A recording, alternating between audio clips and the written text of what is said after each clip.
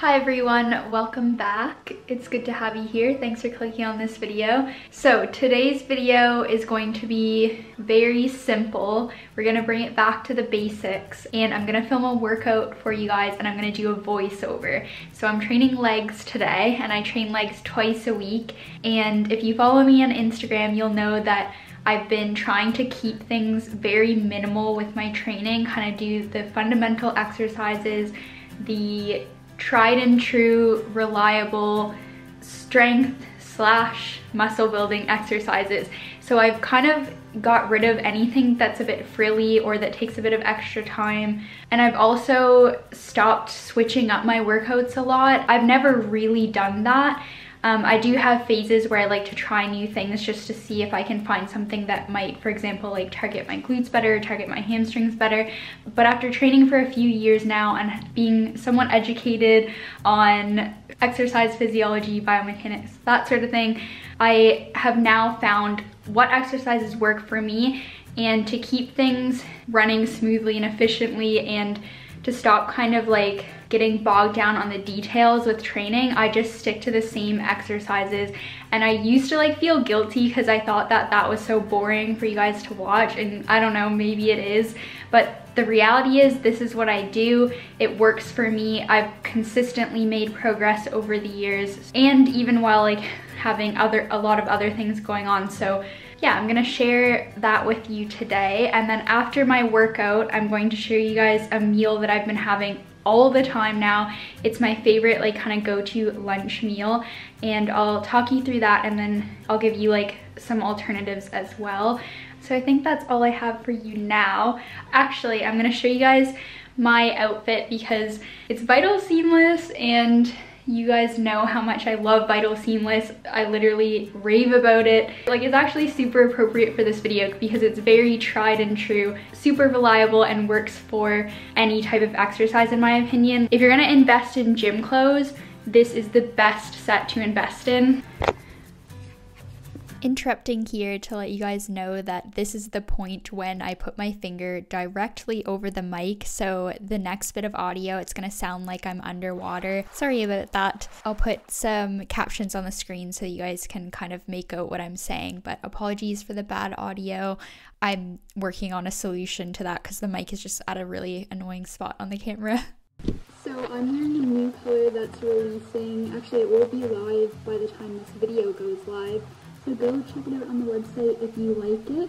I just went through a very long pink phase, so blue is a nice change. This is a gorgeous, like, sea turquoise blue, super bright, super beautiful, perfect for spring. The main thing is that it's Vital Seamless, and it's just the best set ever. Super flattering on the bum. I love that it's all one color. Okay, the audio is back to normal now. I'd say that the sports bra is pretty low support, just honestly, like, I wouldn't even call it medium. It's definitely low support, but it is so comfortable.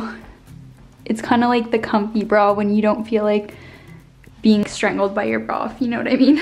And I wear a size extra small in the leggings and a size small in the bra for all of Vital Seamless. I'm thinking about doing a review of the Vital Seamless and kind of new releases for Gymshark in my next video, so let me know if you'd like to see that, and if you do want to see it, then let me know if you have any specific questions because I'll try to answer them there. Okay, I'll see you guys at the gym for my basic but effective leg workout. Today we're targeting glutes and hamstrings. Welcome to the official voiceover section of this video. So getting into the workout, when I'm training legs, I am always going to do a thorough warm-up. So I start by doing the stairs. I like to get my muscles, like the blood flowing in my muscles. I like to get them warm. This is gonna help me get deeper stretches when I go into my prehab mobility routine, and it just also can help me kind of like pre-activate like the muscles that I want to target. So usually for me that's glutes, and the Stairmaster does a great job of doing that, so I really do focus on stepping through my heels and getting a little bit of a glute pump going on. Okay, so now we're into the stretching, like prehabilitation mobility routine that I like to do always before I train legs. If I don't do this, then I have a terrible workout and I always regret it. So if you don't have some sort of like stretching or mobility routine before your training sessions, then I highly recommend implementing some stretching and some foam rolling. Here's what I like to do. So as you guys saw, I like to start off with an ab stretch and just kind of stretch out my upper body as well. So I go into like that ab stretch, and I think like child's pose. I'm not into yoga, so I don't know the names of the stretches, but that kind of stretches out through my midsection and my arms and my upper body. And then the next stretch that I like to do is a hamstring stretch, just to get that out of the way. So I do the variation where you're sitting with your legs forward. And then the next stretch that I like to do is the muscle that is the tightest. Start off with the glute stretch, and then I'll go back to another glute stretch at the end, just to make sure that that muscle is like as mobile as possible. So yeah, I'm doing the typical glute stretch with crossing one leg over the front and then switching and doing the other side. And then what you're seeing here is a hip flexor stretch with your leg fully extended backwards. And then if you grab your foot, as I'm doing here, then this brings you into a really good quad stretch. So I have a feeling I might get a lot of questions about whether or not it's good practice to stretch before your training sessions. I've always found it to be extremely beneficial for me personally, and I think there's been recent research that's come out on stretching before weight training and how it actually does help improve your mobility on some exercises or some lifts.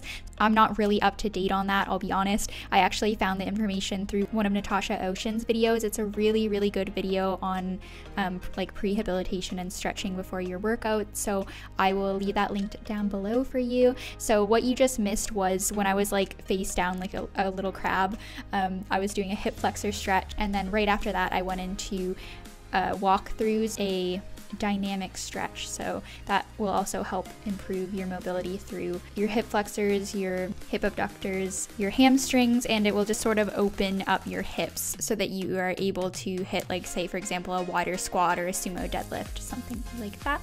By the way, I apologize for this angle. I didn't really think it through when I was setting up my camera, so yeah, I'll try to get a better angle next time. Then finishing off here, we're doing some more glute stretches to try to get that little bit more of mobility, and as well some foam rolling right on the glute and trying to hit into the piriformis, which is a little tiny muscle within the hip, and that is the muscle for me that just tightens up so much and it causes a lot of problems in my hips.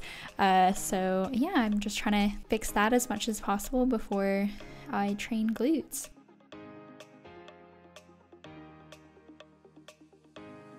Now we're moving into my glute activations, so I like to keep this very quick and easy and simple.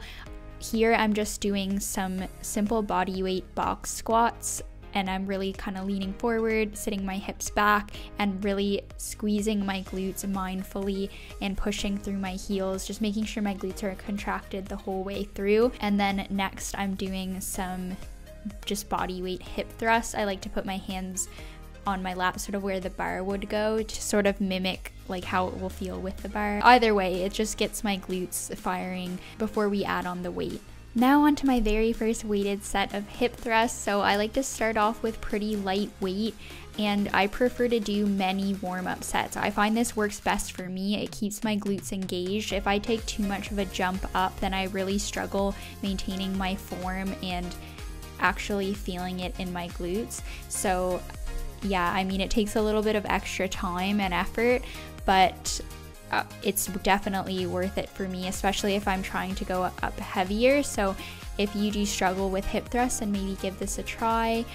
Just kind of allow yourself for a little bit more time, or maybe what you could do is do less working sets. So instead of doing like 3 or 4 working sets, just do like 2. I've also been experimenting with my stance, so like my foot placement, a little bit more recently. So what I've been finding that's been working for me is to have my feet actually a little bit closer together, rather than sort of like a wider stance that I was trying before. However, you do see that my feet are quite far forward and I'm not really hitting the 90-degree angle at my knees with my shins perpendicular to the floor. I think that set that you just saw was particularly bad, and I fixed it a little bit in my next sets, because when your feet are too far forward like that, you might find that you feel it more in your hamstrings.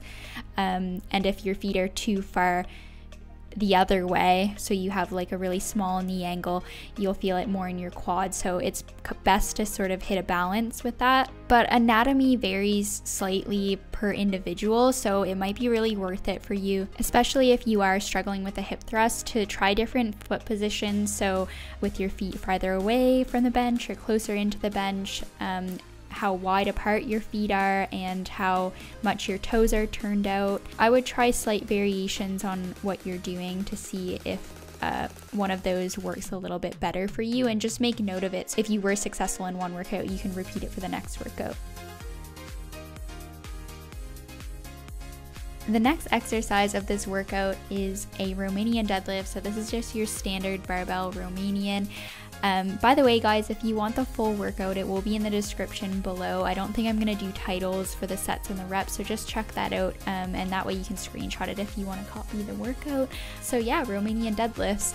I always include a variation of these on my leg day. They are just an excellent hamstring and glute building exercise. I love them. They are a staple, and once you get the form down, they're not a difficult exercise to do. The key is to sit your hips backwards. So rather than thinking of bending forwards, just imagine someone tying a string around your hips and pulling them backwards, and you will have a slight bend in your knee.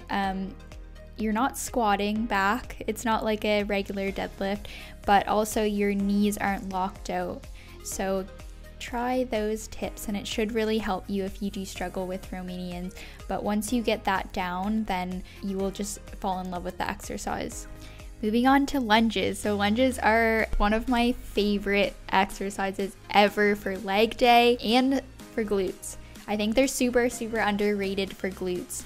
They are kind of a foolproof glute exercise because biomechanically they put your body in a position where your glutes have no choice but to activate even if you can't feel them. So I find like if I'm struggling to feel my glutes on that day and I do lunges, then they kind of like save me. I do experience some soreness in my glutes the next day, and while soreness isn't an indicator of muscle growth or hypertrophy, they can at least indicate that you have targeted the area that you were looking to target. Just wanted to put that disclaimer in there. But if you are not doing lunges, specifically walking lunges, then you need to add them into your routine. I know it's really easy to be a baby and not want to do them because they are quite like cardio intensive as well, but honestly, they are so good. You have to try them. And it's also good to note that if you take a slightly longer step, then it's going to target your glutes a little bit more, whereas if you take a very short step or a short stride, that's going to hit your quads a bit more, although you will hit both your quads and your glutes no matter what way you do the lunge. So overall, it's a great leg exercise. For the fourth exercise, I really wanted to hit hamstrings again, and I decided to do a gliding leg curl. You can do these many different ways. You can do these on the TRX, you can do them with a Swiss ball, but I find they are the most effective with the row machine because you don't have to worry about the balance and stability kind of laterally. It's all about the movement, which is extremely difficult. If you have never tried this before, then yeah, just prepare. But the great thing about this exercise is that it hits the hamstrings both proximally, so near the hip, and then distally, so at the knee. Hamstrings work as both hip extensors and knee flexors. They both bend the knee and straighten out the hips. If you want to thoroughly hit your hamstrings and you really want to grow your hamstrings, then you should be doing both knee curl type exercises and then also hip extensor type exercises such as a Romanian deadlift. But this exercise is great again because it does both at once. The key is to keep your hips really straight, so you don't want to, like, a lot of people let their bums drop and they just kind of keep their bum near the ground and glide and that's difficult as well, but you gotta really keep the hips up high in order to get the most out of this exercise. So give it a try and let me know what you think. The final exercise of this workout is going to be a calf raise, so we can't forget the calves. I admit that I'm guilty of neglecting calves, and it's really not a good look. I really am not a huge fan of the skinny calf look, and I genetically have very skinny calves. And also my calves are very difficult to activate. Like my glutes and my calves were so stubborn, but I discovered, as you guys have, you know, learned from if you watched my channel and watched my previous videos, I spent a lot of time and effort trying to figure out how to activate the glutes. I also did with calves, but I didn't really share that information on my channel. But when you're trying to build your calves, the muscle that you're trying to target is the gastrocnemius, and that is the thicker muscle that's near your knee at the back. What you don't want to target is your soleus, which runs all the way down to your ankle underneath your gastroc, and if you grow that, then you can get cankles. So that muscle you definitely want to avoid building, and it's really easy to avoid growing that muscle by just not doing any sort of calf raises where your knees are bent. You want to try to do all the calf raise variations where you have a pretty like straight knee, although you don't want to lock out your knees, just basically what I'm doing here. But the key to targeting your gastroc, if you are not blessed with beautiful dancer calves like me, is to do calf raises with body weight. A lot of people make the mistake of putting on ridiculously heavy weight, but you can just grow your calves with body weight, and actually that's the best way to grow them, because if you think of dancers and even like moms who have bigger calves, it's just about walking on your calves. A dancer is often on their toes, so they're putting their body weight through their calves in that way, and then a mom is carrying a very light baby, so it's adding on a little bit of extra weight, and she's probably doing a lot more walking around with that little bit of weight. But the point is that the calves are a slow twitch muscle, so they need little and often rather than like super heavy for a set of 10. So I like to do sets of 30 with body weight, and I found the best way is to push through the balls of my feet, so not through my toes, and you're really trying to rotate around the ankle joint, and I like to use kind of a little pendulum motion by rotating around the ball of my foot as well, and it's kind of just gives a bit more of a pedal type of movement, like if you imagine pushing down on the gas of your car. That's sort of what you want to try to mimic in order to target your gastroc. So there's an unnecessary spiel on calves that you did not ask for. Okay, so to finish off the workout, I always like to do a cool down. This really helps to flush out the metabolites that are in your muscles from the intensive exercise that you just did. It gets the blood flowing through it, so it flushes it all out, and that helps to kickstart the healing process and avoid that really horrible soreness, like, you know, the really bad delayed onset muscle soreness that you can get. So yes, highly recommend doing even like 2 minutes of a cool down. It will really make a big difference. Okay, the voiceover doesn't end here. I will meet you back in my kitchen for the meal that I'm going to show you guys.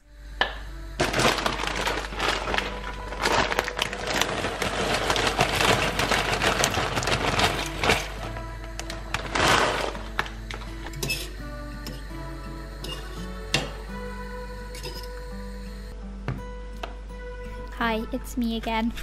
So the meal that I'm going to show you guys is one that I've been having pretty much, I would say like 5 times a week. I eat it so often for lunch. It's such an easy go-to meal. I ate it a lot last year as well. It's kind of like my go-to early spring sort of meal. That made no sense. Basically, I'm getting out of eating the like hot lunches, and now I want something cooler, like a sort of pasta salad type thing. This is what it looks like. It looks really good. I love this meal so much, and it's so quick, easy, and healthy. In this video, I'm showing you the chicken salad version. So it's a chicken pasta salad, but most often than not, I actually make it with tuna. But it's really easy to follow along this recipe, and you can just imagine swapping the chicken for the tuna. So all you're gonna need for this recipe is about 3/4 cup or like a handful or so of dried whole wheat pasta, and you put that on the boil, and while that's cooking, you want to prepare your fresh fruits and vegetables to go in the salad. So I like to put in about a half of an apple and chop it up into smaller chunks, and I like to add in 1 green onion. I love the combination of sweet and savory. It's the best, especially for a salad. And as I mentioned, in this recipe, I'm going to be using pre-cooked chicken and just chop it up into chunks, but it is, in my opinion, it's better with tuna.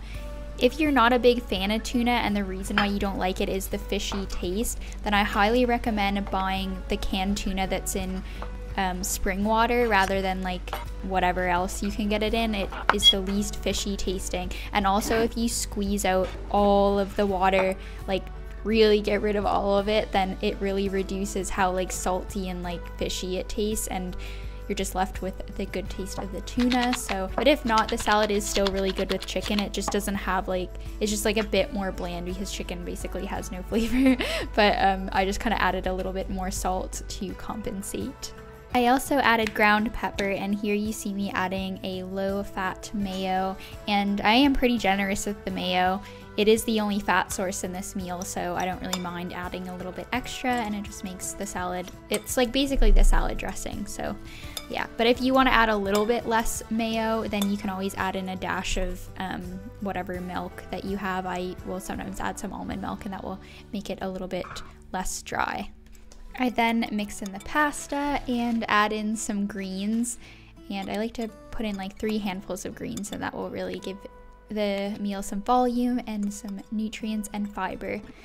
And just mix it all together, and if you guys want to, you can add Parmesan cheese, and this is a game changer. It makes it taste so good. I highly recommend it. It just, you don't need that much, but it really makes it have a better, more nuttier flavor. If you're vegan, then you could try making this meal with like chickpea pasta, and that be the protein source, and then add the nutritional yeast on top. So that is the finished meal. It's so delicious. Definitely give it a try if you're looking for something different or just like another healthy meal to add to your meal plan or your meal roster, whatever you want to call it.